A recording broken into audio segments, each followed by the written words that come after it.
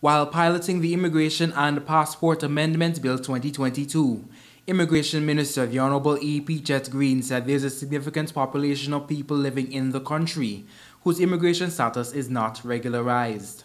Those people, he adds, are primarily residents of CARICOM member states. To this end, the government has announced an amnesty period throughout the months of March and April. To have them now, Mr. Speaker, regularized and brought quote-unquote above ground to make open contributions to national life and economy, it is something I think is timely and something which all Antiguans and Barbudans, from the feedback we've had, welcome and appreciate.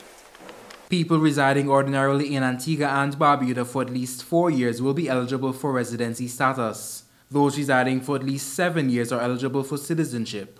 We have seen amnesties in the past where unfortunate statements of lend you and take them back and so forth we made. In this instance, Mr. Speaker, a very genuine attempt to regularize persons who are living here illegally, to regularize persons who will be making contributions to national and economic development, and persons who have lived through this pandemic period, making their contributions to Antigua and Barbuda. Prime Minister the Honourable Gaston Brown echoed similar sentiments. PM Brown says the change aligns itself with the Antigua-Barbuda Labour Party's long-standing position on immigration. This country, Mr. Speaker, has been built partially on immigrant labour. Primarily, CARICOM nationals. I mean, Dominicans, Monstratians and so on, they've been coming here from time immemorial.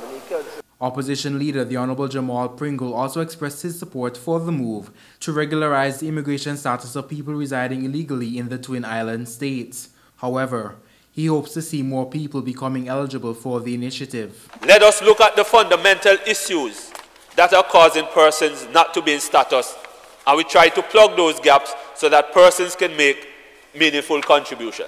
People benefiting from the program will also not be liable to pay money owed to the government during the time in which their status was illegal. Rakib Aparicio reporting for ABS News.